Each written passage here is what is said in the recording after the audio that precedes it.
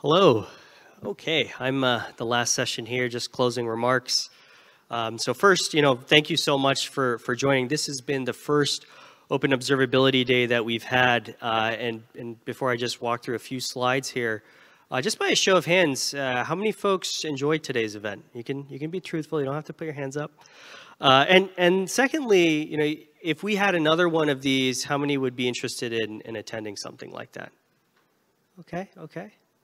And last question I have with hand raises is how many folks feel like they learned something here today that they'll apply to their daily role?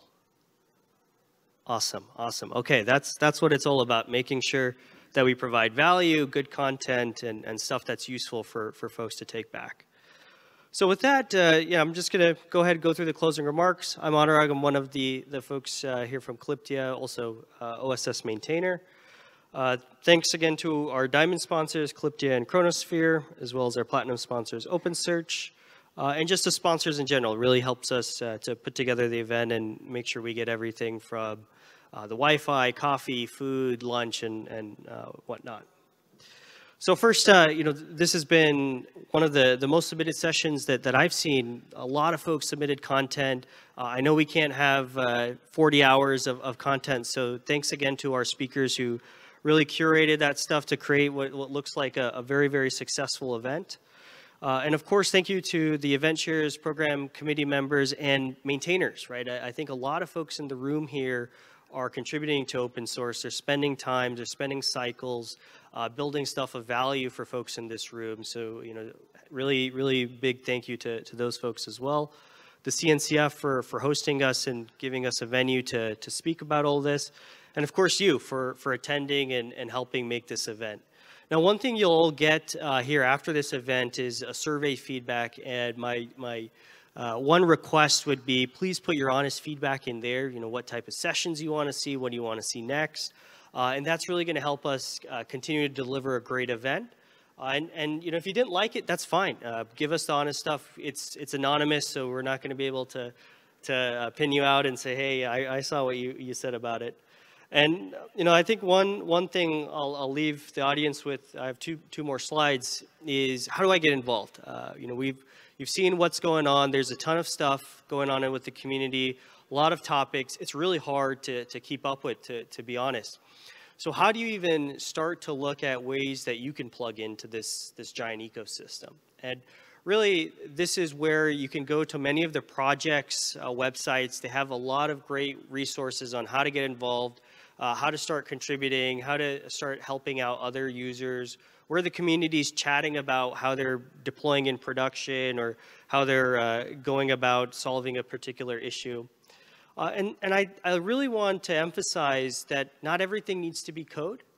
There's a lot of value that comes with folks who are able to help write blogs, who are able to put on a session, a webinar, a docs. Docs are so incredibly important. Helping non-native English speakers and editing grammar there, that's fantastic. Translating that documentation for hitting a wider audience, amazing things that can occur there. So, it doesn't matter if you can code or not. There's ample opportunity to get involved, and I encourage folks, if they're interested, to come join. When should you start? You should start now. There's no, you need to figure out what observability is before you jump in. You don't need to wait till you're in a role that has observability in the title. There is so many ample opportunities to get involved, and I think many folks in this room, a lot of maintainers, users, vendors, they're more than willing to kind of help you point you in the right direction. So later this week, I think there's two other community events, one tomorrow with Prom Day here as a co-located event. And then I also believe there is a unplugged OTEL Day. I'm not sure if there's any other community events, but if I've missed one, definitely raise your hand. And then, of course, during the main KubeCon, which I believe everyone here is attending, you have an ample number of sessions. There's two distinct tracks there. One is observability track. So this is going to include all the projects you saw today, things across the spectrum. Those are all in red on the left-hand side. And then on the right-hand side, you have the maintainer tracks. So those are much more in-depth project updates. So if you saw something in the 2 to 3 minute update we did in the beginning of the session, and you saw that was really cool, you want to learn more, definitely try to attend one of these. I think I hit them all, and again, if I missed one or two, I apologize. But yeah, this is what's going on in the week. There's plenty of more content that's here available.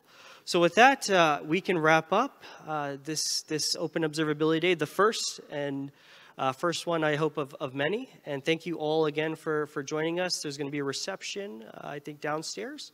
So we can all walk together and talk more about this great stuff. So thank you.